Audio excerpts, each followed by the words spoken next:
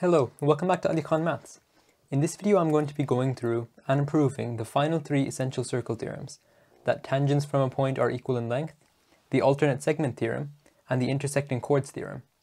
Remember to like and share this video, subscribe to the Aaa Maths channel and leave a comment with any feedback or requests for topic or questions. All my videos on circle theorems can be found in the playlist down below, and you can watch my last video by clicking on the icon in the top right corner of your screen. The first circle theorem that we're going to discuss in this video states that tangents from a point are equal in length. A tangent is a straight line which only just touches the circumference of a circle, only meeting it at one point. Here, to prove the theorem, we want to prove that the line AC is equal to the line BC. Keep in mind that when we're talking about tangents from a point which are equal, we only talk about the line up until the point of tangency. We can clearly see that this first tangent appears to be longer than the second down here. However, when we say that the tangents are equal, we mean that the tangent up until point A and the tangent up until point B are equal in length. In order to prove this theorem, we first want to draw construction lines. Firstly, the radii OA and OB, and the line OC joining the origin of the circle to our external point outside the circle. Remember that all the radii of a circle are equal, therefore OA and OB are equal in length, and this is something which will be useful for us later on in this proof. Next, remember one of the first and more basic circle theorems that we covered in my first video, that tangents meet radii at right angles. If you want to refamiliarize with the theorem, then please click on the link in the top right corner and you can watch that segment of the video again. Now we have that angles OBC and angles OAC, where the radius meets the tangents, are 90 degrees, right angles. Now there are three things which we can notice about the triangles OBC, over here, and OAC, over here, which will help us make a deduction which will be able to prove the theorem for us. Firstly, we have a pair of equal angles, the angles OBC and OAC, which are both right angles. Next, we have two equal sides, OA and OB, which are both radii.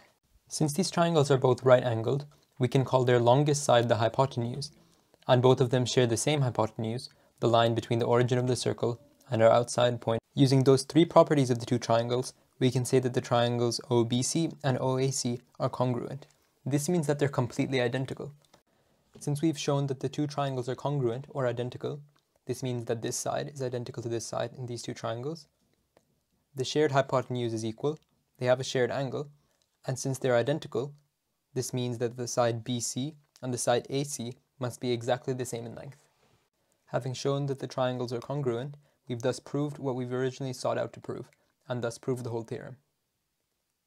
The next theorem we're going to prove is called the alternate segment theorem, which you might sometimes find written as AST. This states that the angle between a triangle and a tangent is equal to the opposite angle in that triangle, when that other angle is in the alternate segment. Remember that a segment is a region formed by a chord. So, looking at this chord BC, the circle is divided into two segments, one here and one larger one here. So the angle formed between the triangle and the tangent BCD is equal to the opposite angle in the triangle BAC because it's in the alternate segment. One is in the smaller segment here, one is in the larger segment over here. There's three conditions that need to be followed to prove that the alternate segment theorem is present within a problem. Firstly, and unsurprisingly, you need a circle, then you need a tangent to that circle, and finally you need an inscribed triangle. This means that all of the vertices of that triangle have to be located on the circle's circumference. Much like a cyclic quadrilateral, like we covered in the last video, but imagine that as a cyclic triangle instead. We can see that in the first example on the left, there is a circle, there is a tangent to that circle, however the triangle isn't inscribed. Only two of the vertices of the triangle are located on the circumference and the third is located on the center point, so this does not follow the alternate segment theorem. In the second example here, we do have a circle, and we do indeed have an inscribed triangle. However, this line here isn't a tangent, it's what's called a secant, a chord which only touches the circle at 2 points before extending out past the circumference. So again, this does not follow the alternate segment theorem. We want to prove that the angle BAC is equal to the angle BCD. To prove this theorem, we're going to want to draw two main construction lines. Firstly, a diameter up through C to another point we've drawn on called P, so the diameter PC, before we draw a chord connecting point P to point B. We're going to introduce our first variable, x, which is angle BCD. This will make solving the algebra later on in this problem much easier. Now we think back to one of the first circle theorem rules that we covered, that the radius meets tangents at 90 degrees. This means that this angle, PCD, is a right angle of 90 degrees. From that we can deduce that angle PCB is 90 minus x, because angle PCB and BCD have to add up to 90. This is x, so this must be 90 minus x. Because the construction line PC that we drew is the diameter, notice that we've split the circle into two halves. We've created a semicircle on this side. This means that angle PBC, which is created from lines which join from the edges of the semicircle, must be a right angle, because the angle in a semicircle is 90 degrees. By drawing in the chord PB at the start, we formed a triangle PBC over here. Because the angles in the triangle sum to 180 degrees, we subtract the angle PCB and the angle PBC, which we both have, from 180 to get the value of the angle CPB, as shown at the bottom over here. Once we tidy up the algebra, we find that CPB is equal to x, so we mark that in our diagram as well. Finally, notice that angles CPB and angles BAC are subtended along the same arc. Therefore, using the rule we covered in our last video, this is also equal to x.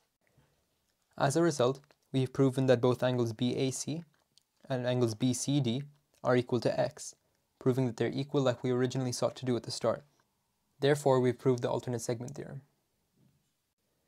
The final circle theorem that we're going to cover is called the intersecting chords theorem, which states that in a diagram such as this, when you multiply the lines OA and OC, you get the same result as if you multiplied OB and OD. The chords in this diagram are actually diameters since they pass through the center of the circle, but this works for all chords as long as they intersect. Firstly, we draw two chords connecting AB and CD to form two triangles, triangle BAO and triangle COD. Next, we label two of our angles. Angle OBA is what we call x, and we call angle OAB y. Next, we use the rule that angles subtended by the same arc are equal. This tells us that angle OCD in this triangle is also equal to x, angle ODC in this triangle is also equal to y, because they're both angles subtended along the same arc. Because the angles in the triangle sum to 180 degrees, we can work out that angle BOA is equal to 180 minus x minus y, because we've got an x there and a y there. Because vertically opposite angles are equal, we can also work out that angle COD is the same, 180 minus x minus y. We can also work this out by using the same property of angles in a triangle summing to 180 degrees. Now that we've worked out all three angles of triangles BAO and COD, we can say that they're both similar, using the Aaa rule. This means that all three angles of each triangle are equal, an x, y, y, and 180 minus x minus y, along with 180 minus x minus y.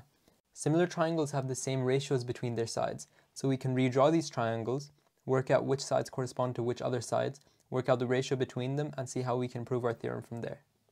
Now I've redrawn both triangles BAO and triangle COD, making sure that both sides are aligned because of the angles x between them and the angles y between them. Notice that you might have to rotate them from how they appear in the triangle, but once you work out their orientation, you can use the relationships between the sides to form an equation. The ratio between OA on the first triangle and OD on the second triangle, also written as OA divided by OD, is the same as the ratio between OB and OC. Now we can multiply both sides of this equation by OD and by OC to remove the denominators. OD in the denominator is cancelled out by the OD that we're multiplying by, and similarly, the OC in the denominator is cancelled out by the OC that we're multiplying by.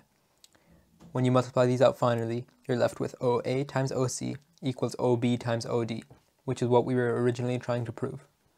In our case, the two chords which we had passed through the center point, so were really diameters. But this intersecting chords theorem can work with any two chords.